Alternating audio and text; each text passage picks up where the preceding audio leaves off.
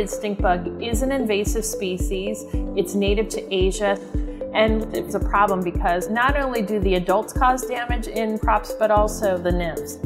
It feeds on over 170 host plants, tree fruit, small fruit, ornamentals, vegetables, as well as row crops like soybean and corn.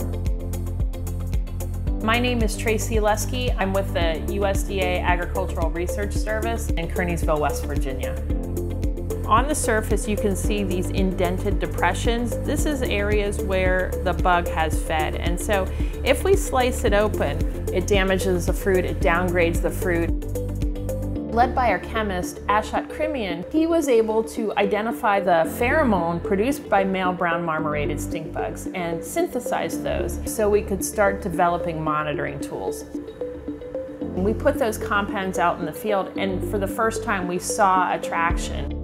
We put up different types of traps and lures, monitoring them weekly and counting the number of stink bugs that showed up on these traps. Okay, 37 males. Because we need to know females. their relative numbers in the field so that growers can make good management decisions.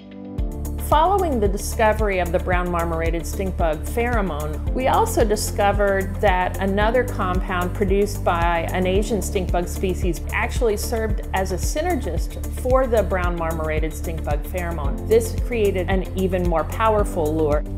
One of the things that we've explored with these pheromonal stimuli is long-lasting insecticide-treated net. So we can put those nets next to those baited trees and use that as an attract and kill site.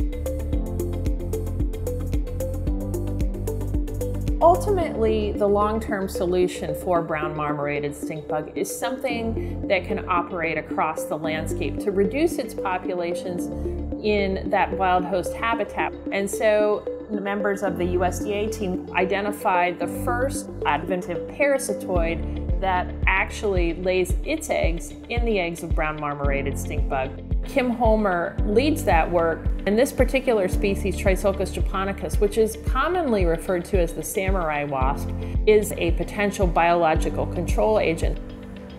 Here in West Virginia, we will be generating egg masses for the wasps and also maintaining the brown marmorated stink bugs for specific experiments. We're hopeful that we can help manage brown marmorated stink bug and reduce insecticide inputs into the environment.